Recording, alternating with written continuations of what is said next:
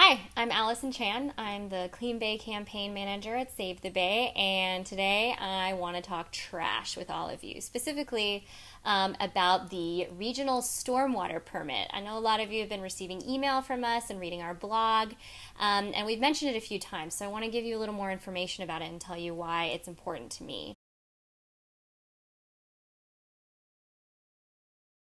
The stormwater permit is a permit that affects 76 cities and counties in the Bay Area, and it regulates their release of pollution into local waterways and the Bay.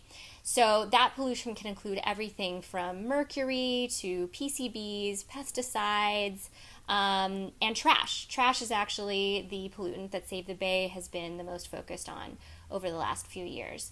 And it requires cities to reduce the amount of all of this different types of pollution flowing into local waterways in order to protect the health of our local creeks and the bay.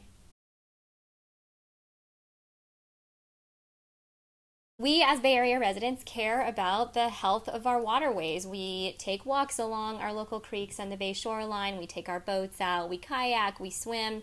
We want to know that the water and the wildlife are healthy. And by reducing the amount of pollution flowing from our urban areas, we can ensure that that's the case and that one of our most prized resources in the region, the San Francisco Bay, is protected.